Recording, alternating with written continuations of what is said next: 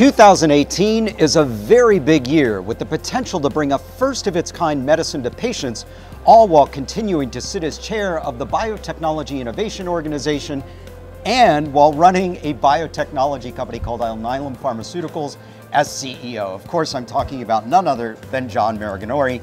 Thanks for being here at the BioBus. Good to see you, Mike. So let's start by talking about this historic first, not just for your company, but for science and medicine as well, and the potential FDA approval of the first ever medicine that uses what's called RNAi. So John, in layman's terms, why is that a big deal?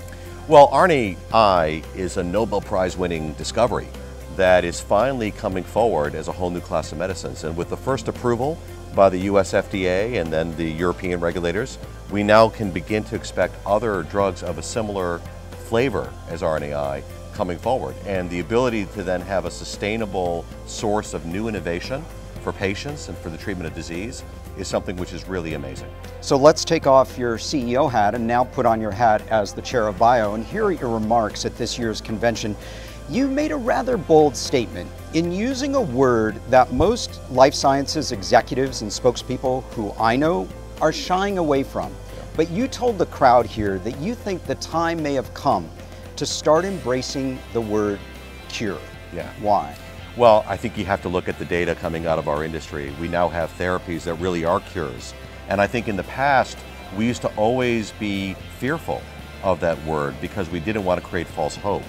But now we can actually use that word because of the data, or the new medicines that are coming forward, because we are creating real promise. So it's an incredibly exciting era to be in this sector. Absolutely. We've turned that corner where we can actually use that word. That's great. You also talked about the issue of diversity. Yeah. Gender diversity specifically has been a big topic for the life sciences sector and many other sectors as well. So what is Bio and also the board of directors doing to help combat the situation? Yeah, I think it's gender diversity. I think it's all sorts of diversity. You know, the patients that we treat with our medicines are as diverse as you can be.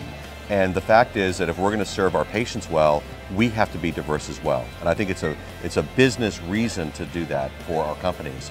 We have set up a diversity and inclusion committee within Bio, and we're fully committed to increasing the number of diverse candidates within our companies. We have a goal by 2025 of having 50% of our C-suite employees being women.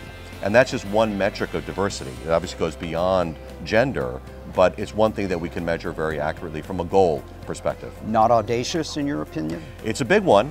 I have to admit, it's a big one, but we're going to try. We're going to try. John Maraganore, the CEO of Alnylam Pharmaceuticals, as well as the chair of Bio. Thanks for being here at the BioBus Center. Thank you.